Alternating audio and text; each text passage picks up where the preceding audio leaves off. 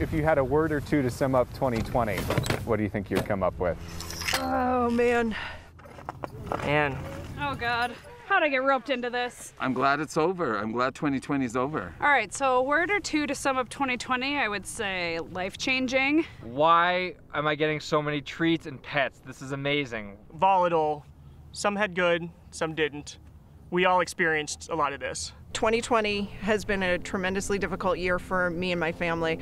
I lost my mom to COVID in May. Her nursing home in Florida had an outbreak, and she was highly vulnerable.